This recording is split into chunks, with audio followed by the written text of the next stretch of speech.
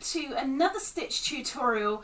This one is a little bit alien to me, but we'll see how it goes.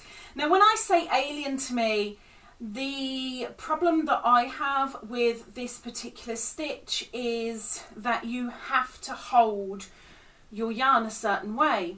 Now the way I naturally hold mine is different to the norm. So this is an ultimate challenge for me to do this tutorial, because I hold my yarn like that. I pinch my work, and it's those two fingers that move the yarn for me. That way I can control my tension and hold my work the way I feel comfortable. And there is nothing right or wrong with how you hold your work or how you hold your wool. That is completely down to you. But for this tutorial, for this stitch, unfortunately, there's only really one way you can do it. 8, 9, oh, hang on. 1, 2, 3, 4, 5, 6, 7, 8, 9, 10, 11 and 12. Now for this stitch, you can make absolutely any number of stitches. It doesn't matter whether it's odd or even. But when you've made your chain, add 1 to it, and then in the second from the hook, 1, 2, single crochet all the way across with your single crochet. And then we start the challenge for me, where I have no choice but to hold the yarn a certain way.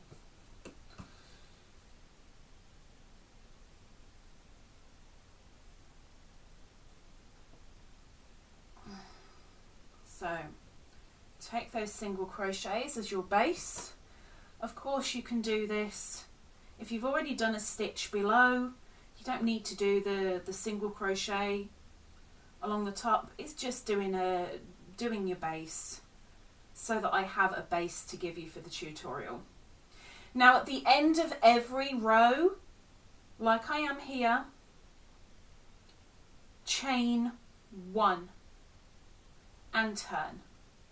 Now this is where Lisa goes a little bit doolally.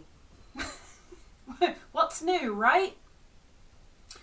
So hold your work, hold your yarn, and point up. Now you have your front of your yarn and your back of your yarn, and that is important. You need to know the front and the back. Okay.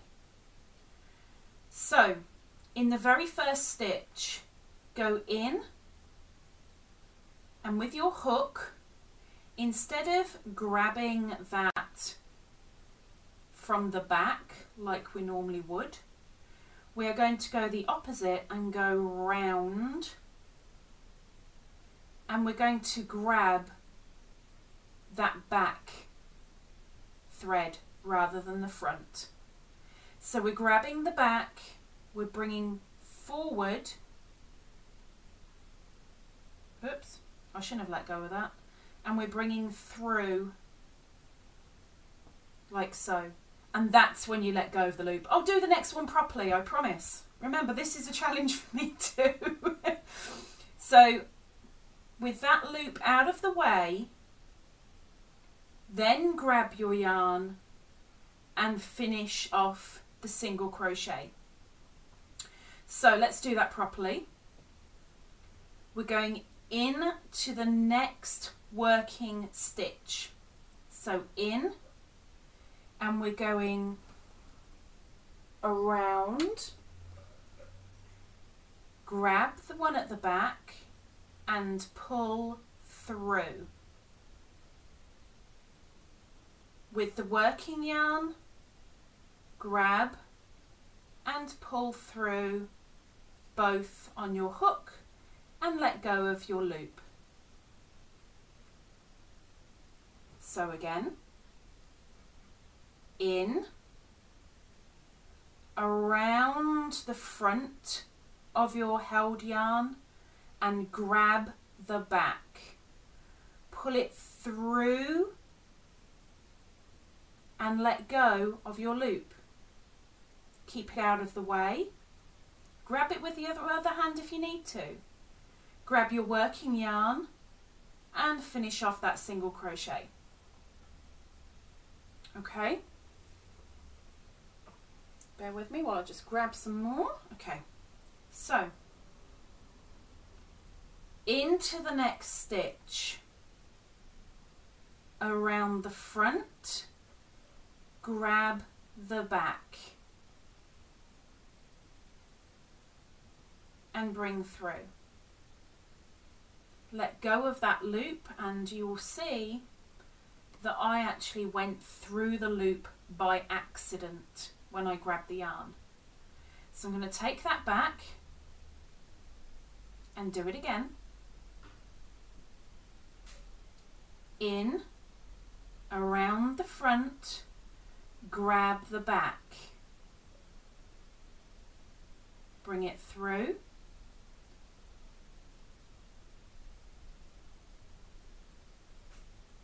Grab your working yarn,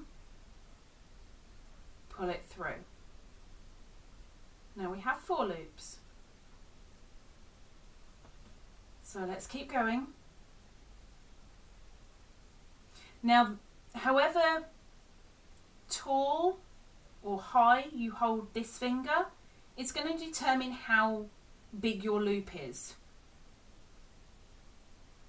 So if I'm holding it right up there, and I go in, round, grab and through, and then grab my working yarn and pull through to finish it, I'm going to end up with a much larger loop. If I go in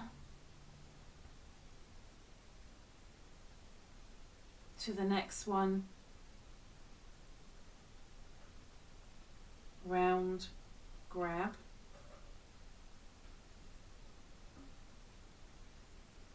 and finish, I'm going to end up with a much smaller one. You are best to try and keep consistent, because whenever there is a change of height for your loop, you really do know about it, as you can see here. Okay? So try to be consistent as much as you can. So round the front to the back, grab and pull through. Put that loop to the side, yarn over with your working wool and pull through. And there's your loop. Again, in, around the front to the back, grab, whoops, I missed it, hang on, around the front, grab the back and pull through, get the loop out of the way, yarn over with your working yarn and pull through to finish off the single crochet. This is great for making hair on amigurumi, or even fur or spikes. Think of a hedgehog, just as an example. Also, this is really good for rugs as well. Not so good for baby blankets, because babies will get their little fingers caught up in the loops. Same with animals, so please bear that in mind. So over the top, round the back, bring it through, out of the way, yarn over, pull through. And we're on the end, so let's do another one to finish off this row. We're going into that last stitch and we're going over the front to the back. Pull it through. Let's do that again. I find this very, very difficult on the ends because again, this holding of the yarn is very, very difficult for me. It's not my style, but heck, why not? So we now have our loops. We have the ones that I showed you that were different sizes, and we have my consistence. Now, as I said at the beginning, on the end, we are chaining up 1 and turning. Now for this row, all you need to do is single crochet all the way along.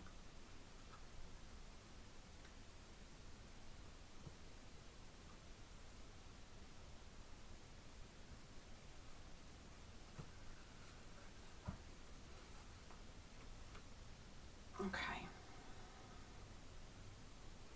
Just make sure those loops stay out of the way. Push them down and away so you don't go through the loops as you're doing your single crochet. Only go through the V as you're supposed to. No loops involved.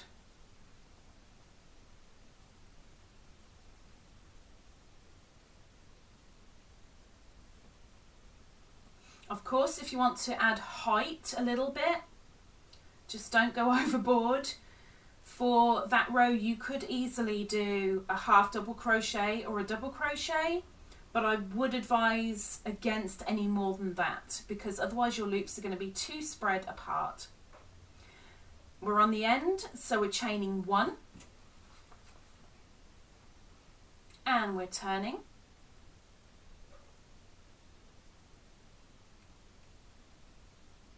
And we're going into the very first stitch and we're going around the front to the back, pulling through, letting go, working yarn through to finish the single.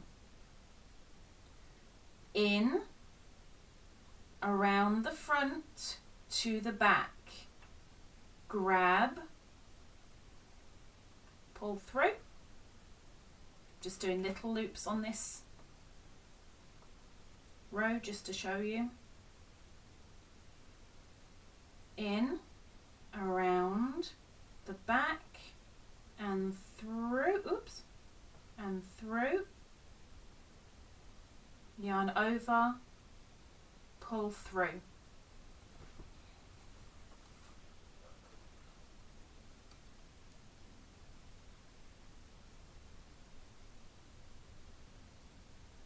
In, yarn over the front, grab the back and pull through.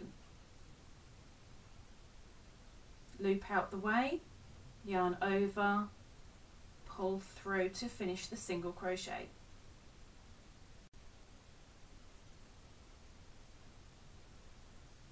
In,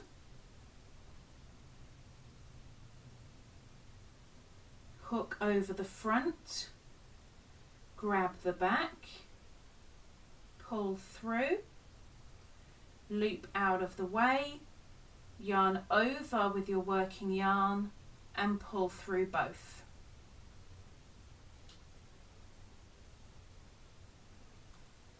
Hook in, yarn around the front,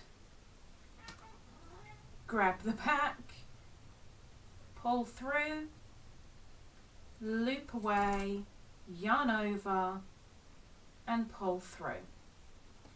So I'll just do these last couple.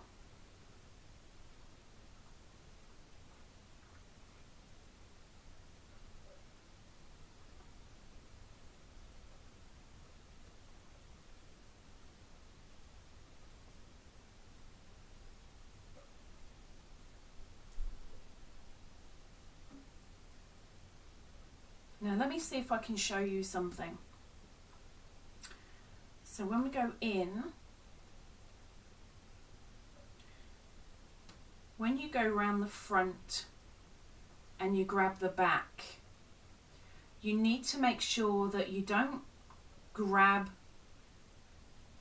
that side of the working yarn. You want to go behind it.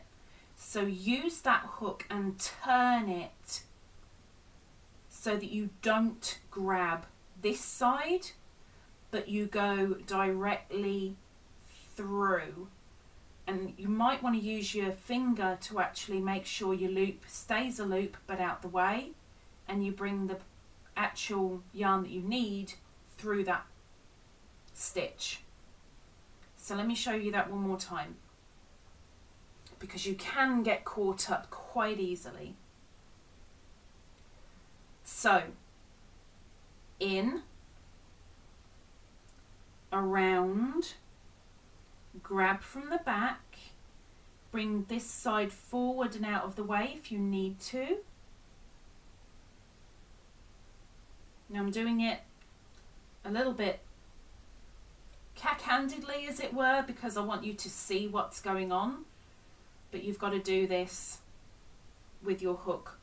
So over, grab from the back, bring this side of the loop out of the way so that the back can be pulled through the stitch, loop out of the way, yarn over and pull through.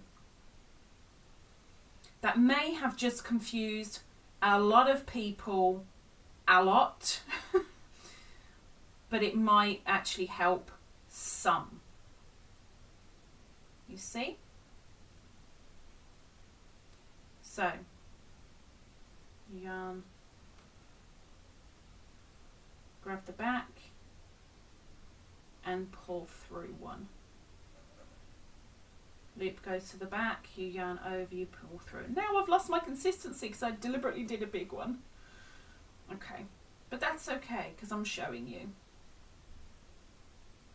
Round to the back, through and yarn over. Chain one and turn, and let's just finish off with our row of single crochet. So this is a 2-row repeat.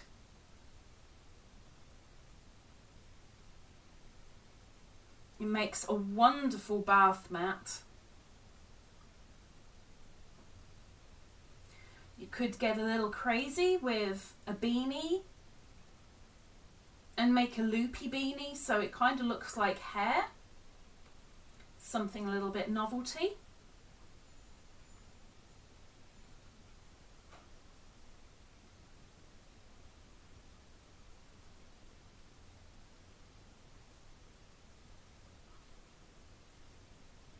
And the last one. Now, let's put a stitch marker on there so it doesn't pull out. Get that over the other side. Hide my tail. So you can see I did much smaller loops here at the top, but they will gradually all lay flat. As you work, they just go down. But can you see the difference between the different sizes and why it's important to stay consistent as best you can? And yes, it takes practice. It does. I can't deny that. It takes practice.